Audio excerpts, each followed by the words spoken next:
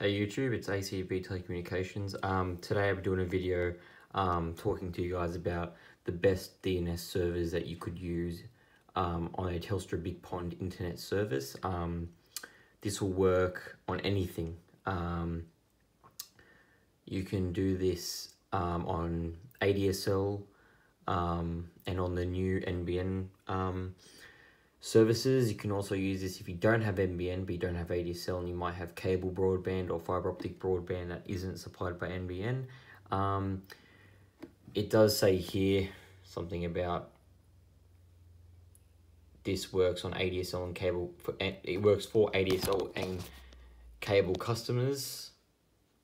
But I can confirm also that this will work just for anyone who works with who has broadband with Telstra BigPond.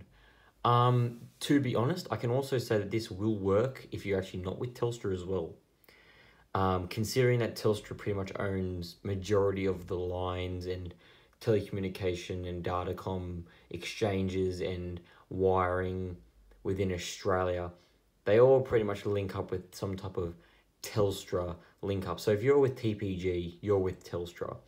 The only customers that I could say aren't with Telstra are Optus. They're the only ISP in which have their own network. So if you're with Optus, you can use this, but I'm sure if I type in on the internet here, Optus DNS servers, here, right here.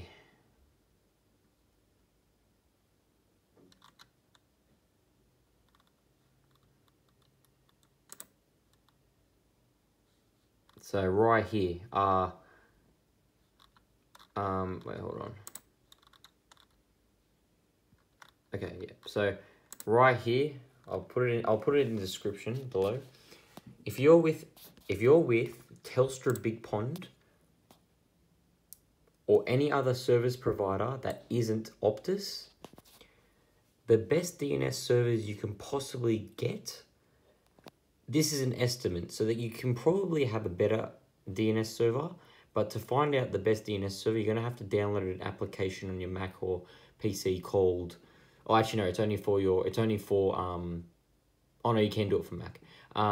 It's called Namebench. I've got it on my PC. And so if you download that app, that will actually tell you the best primary, secondary, and it gives you a third DNS server. Those DNS servers, if you assign them to your PlayStation, your computer, or any device, you are guaranteed the best possible DNS connection, the best speeds on that DNS server, because the default DNS server that you get via your modem router isn't actually a DNS server. That DNS server is just a DNS server that directs you to another DNS server, which more than likely might be your ISPs, but sometimes not always. So, say for instance, I live in New South Wales. I would enter this as my primary and this as my secondary. If I live in Victoria, same goes, but just different servers. They're all got different addresses. Queensland, Tasmania, ACT, South Australia, Northern Territory, they both have the same, and Western Australia. Now for you people who are Optus users, you guys only have one. You guys only have one DNS server, in which is the best one, and that's your primary and that's your secondary. Now the reason I'm doing this video is so if you've got a PlayStation 3 console or a PlayStation 4 or an Xbox 360 or an Xbox One, and you're getting either a DNS error or you're getting a DNS error on any device, or you just have slow internet, give this a go, changing your DNS servers manually to these DNS servers, and see if that changes anything. Okay, it's not always going to fix stuff, but it definitely does stabilize, because being the default DNS server that your modem router will provide you with, it might change your DNS server every time you log on or something, and sometimes it might log you onto a DNS server that's not so good. So that's what that auto technology does. It doesn't really always get the right decision, but yeah, So that's pretty much it. I'll actually do a video on how to use Namebench. So obviously I'll put the description of this link and this link for Optus in the description below. But I'll actually do a video next on how to use Namebench. I'll use my PC. Namebench actually takes a long time to use. Like, you're gonna have to not teach yourself. It's easy to use. Once you install it, you open it up and just run it. But once you run it, it actually takes like half an hour to an hour to actually give you a result, because it actually goes through every single local DNS that your internet connection can, in arm's reach, can connect to, and it will test them all out via the ping, the packet loss, etc., to find out which one's the fastest, or which 3 are the fastest. So I'll do a video on that, but this is just a not quick fix. This will fix you up permanently, but it's not as good as Namebench, and Namebench will obviously give you the best.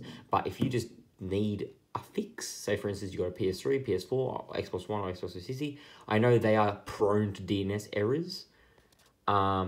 This is how you fix it. Manually type in your ISP's DNS, even if you're not with Telstra. As I said, if you're not with Telstra, if you're not with Telstra but you're not with Optus, put in the Telstra DNS IP, and if you're obviously with Optus, give them a go. Other ISPs like TP-Link will have their own DNSs, but I'm telling you, the best ones are probably to be Telstra's, because since they pretty much own and they're going to be running off their network. So that's that done, and I hope this helped you out, and I'll be back in the next video on how to use Namebench.